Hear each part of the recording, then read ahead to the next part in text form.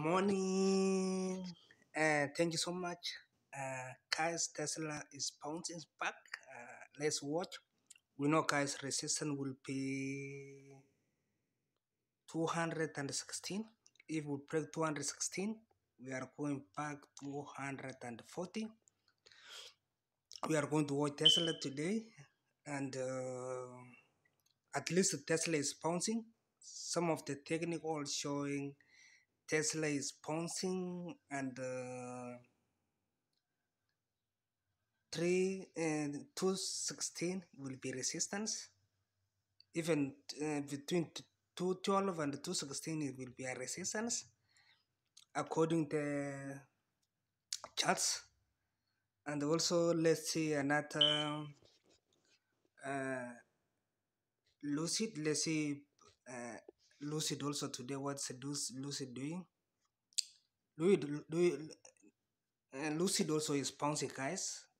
Remember, this is, I think this will be the bottom of the lucid. Lucid is bouncing and is going to find another resistance up there. Lucid, let's see Raytheon. Raytheon was volatile. At least Lucid yesterday hold along. Raytheon also bouncing. I see most of these stocks, guys. EV stocks ready to go to moon. Let's see Neo. Neo also is bouncing. I think Neo, guys, is ready to go to moon. Everything is ready to go to moon now, guys, because of dollar is declining. Also dollar and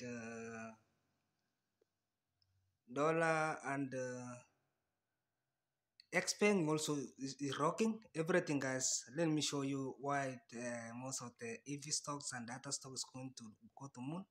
See, the volatile is coming down, which is indicating stock market is more bullish.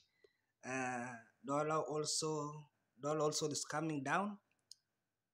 You can buy anything right now and you kill it, guys. So I don't have a lot of time to take it, so I'll go to do more research, guys, after market open. But generally everything is killing it and dollar is declining and